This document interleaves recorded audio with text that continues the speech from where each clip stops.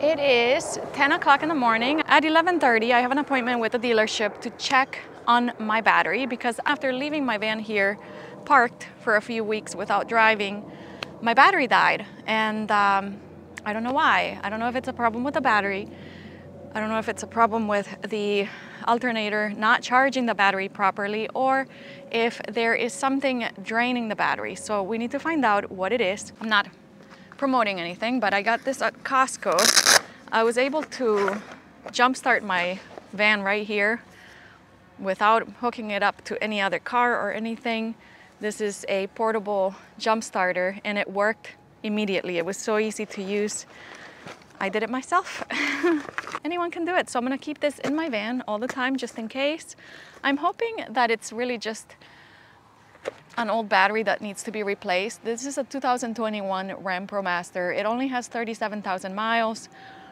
I don't know if the battery is the original battery that came with the van, or if it is, then maybe it just needs to be replaced, which would be best case scenario. Worst case scenario, I guess, would be having an issue with the alternator. So I will be installing my electrical system pretty soon, and I will be connecting my EcoFlow power kit to my battery, and I want to make sure that that battery works. Anyway, what have I been doing? Let me show you what I've been doing here. I'm going to take you inside just for a moment and show you that we have made some progress. This is the first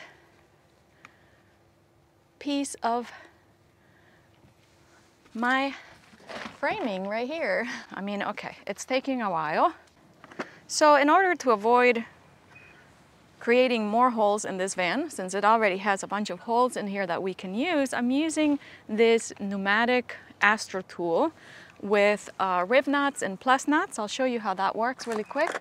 These rib nuts come in different sizes. This is a 1032 and these fit in the smallest holes here in the van. I'll show you in just a moment. But the way this works is you just insert it here. This pneumatic tool comes with different sizes for different rib nuts or plus nuts. With some strength, you have to have some strength for this. You insert this in the hole in the van, and then you just use your muscles and you squeeze, and that's what you get. So now this is attached to the metal of the van, and after you have to remove the tool. You get yourself some machine screws that are made to fit the rib nut. So this is a 1032 machine screw, stainless steel, 1032 rib nut, and you just screw it in. Now, no need to create more holes in your van. It's a little bit more work. It's time consuming. Actually, let's do one of these. These are the M8s. These are hexagon. These go in these bigger holes. So let's just do one for fun. So this is the M8 rib nut, and they fit very nicely in these little holes, the hexagon holes. So here, I'm gonna put it in. I may not be strong enough for this. We have to be able to do it, guys. Struggling here, but I'm glad I'm doing it. I'm gonna see what it takes, you know? Really hard. It really does require some strength, but we got it in. I'm gonna have to start working out a little more for this. Now you can remove this. And to remove it faster, you can attach the drill and do it that way. Otherwise, you have to manually unscrew it and it takes forever. So this is definitely time consuming and it's a little hard to do, but I think it's gonna be worth it in the end. Now let's test it, make sure it works. These are a little bit too short. These are M8 machine screws. It's just not enough to hold this. So I ordered machine screws that are just a little bit longer than these so that they can hold the wood. Simple.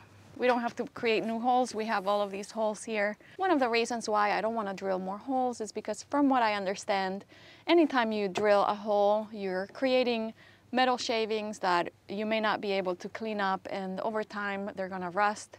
A lot of people frame these vans with self-tapping screws, and I don't know if they have any problems. I don't think they have any problems. So it's just your preference, whatever you want to do. There are different options, different ways of doing things. Everything I'm learning is from watching videos on YouTube, other people doing the same things, and just copying what I see. So let's go back to what we were doing earlier. All right, okay, let's go. Last week I went to a van life event hosted by Van Life Outfitters in Dade City, Florida. It was so nice meeting some of the people doing van life. You could see that they were all very passionate and proud of their work. It was actually my first time seeing a converted van in person, which is a lot different from just watching videos or seeing pictures of them.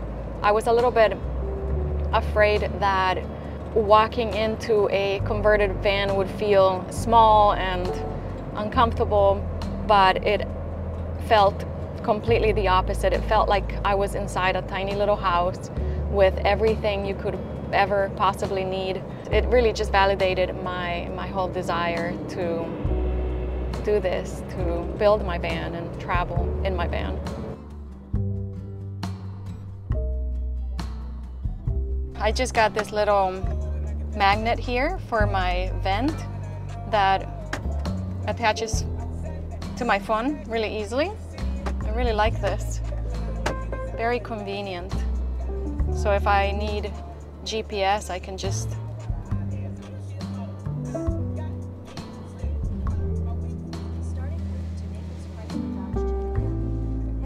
and then here is my, it's kind of hard to see, but my rear view camera, my dash cam. I'm recording right now.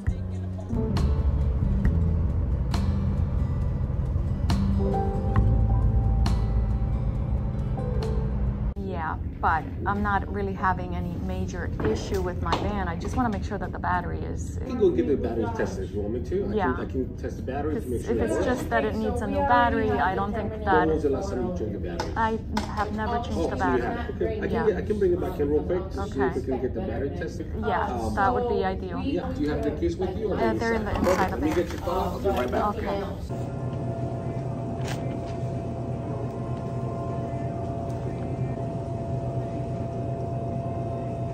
46%, so it's recommended to be replaced. Okay, so I'm done with the dealership. They changed my battery. I needed a new battery. Hopefully that is all. That is the reason why my battery died.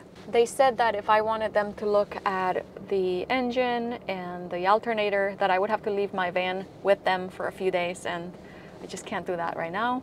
I don't think anything else is wrong with it.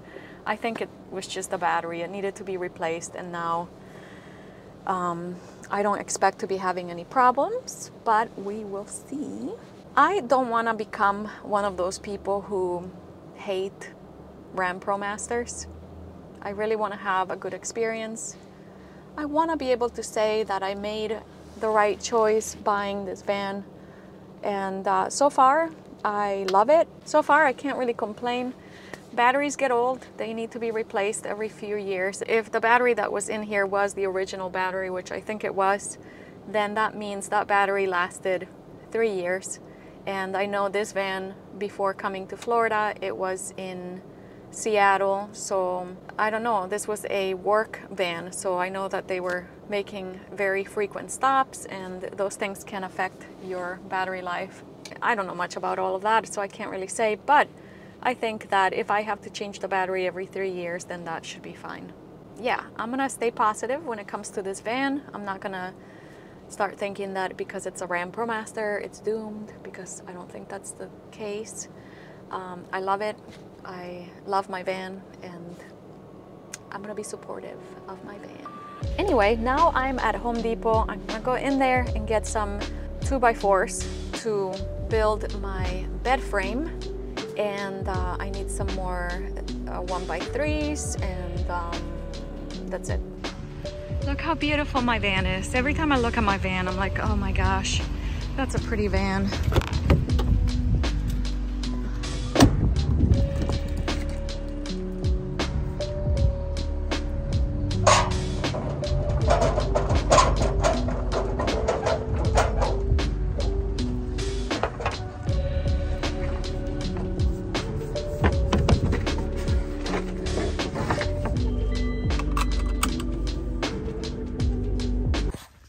Tab's supposed to come off. Yeah. Okay. Well, we can't get to it now. Okay.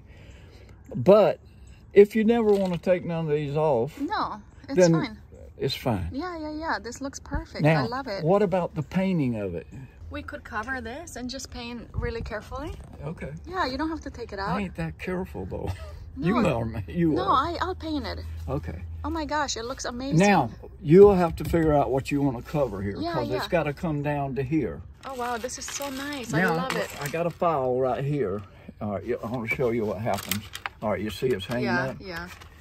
Well, if you look, it ain't. Yeah, It's got that little edge bit, sticking. yeah. So I got to take it. I'm gonna take a file and file that. Other than that, this looks so good.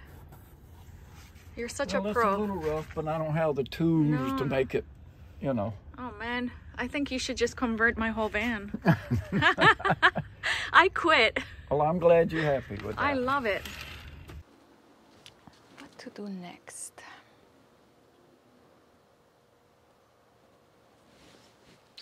What to do next? So far, I'm using 1x3s to do the horizontal framing on these here.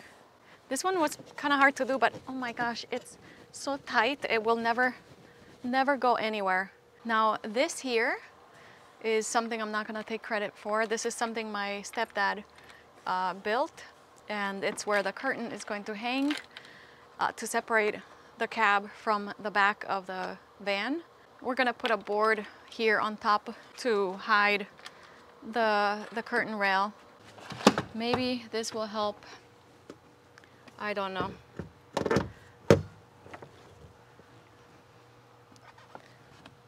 Requires a lot of strength from different angles. You want to do things yourself, you know, but sometimes you just physically don't have what it takes.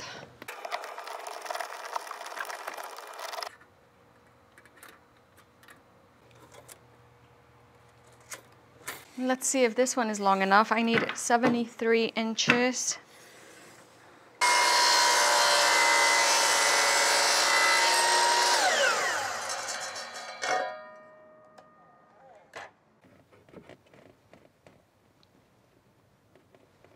What I need to do now is kind of estimate where these rib nuts are gonna hit the wood. So I'm gonna just mark where I see them. There, here, somewhere. And you'll see why I'm doing this in just a second. Here, here, here. Okay, so now let me show you a trick that I learned by watching other YouTubers. We're gonna use some Play-Doh. This is not even Play-Doh, but Play-Doh would be better. This will help us figure out exactly where we need to drill holes on this furring strip.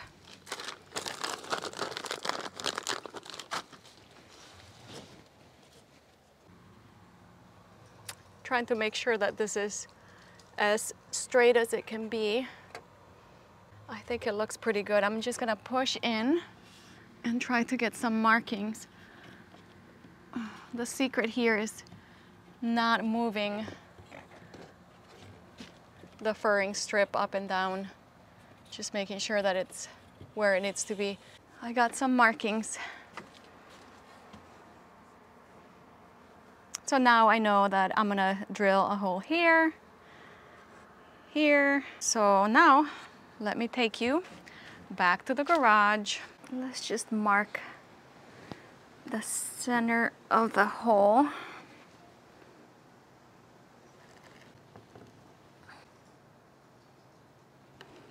Since I know where the holes will go, I can remove the Play-Doh. And the next thing we'll do is just drill holes that are going to be big enough for the M8 machine screws to go in. Now this is where we come next. All right, we're gonna use this. This is nice because it keeps your hole very straight.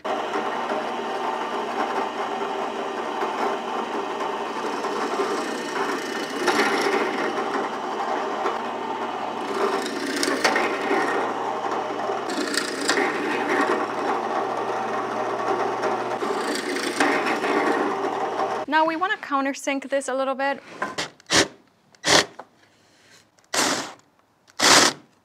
Wow, that's terrible. There must be a better way. It's not gonna look good.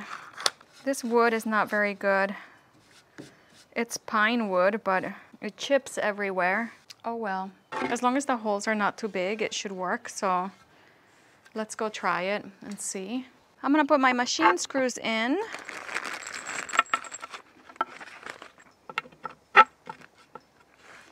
They're fine. They sometimes people will use a washer, a flat washer, but I don't think these screws are made to be used with washers, so it's not perfect, but I think it's gonna be good enough. Let's just loosely put these in.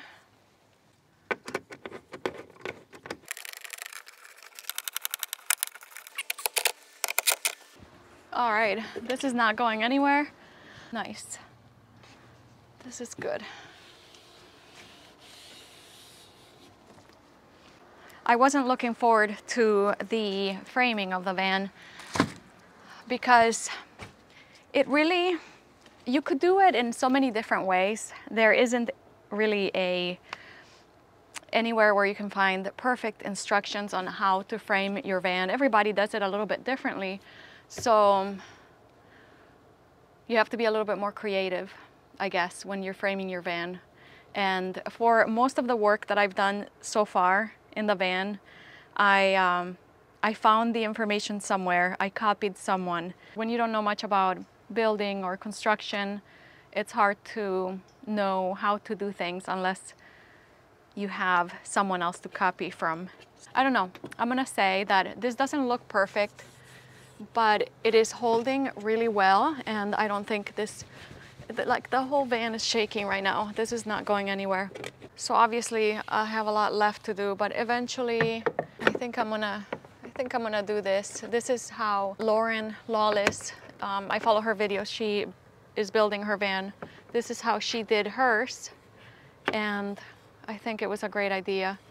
She just used pocket screws here to attach these at multiple points, and then your cabinets will hang up here.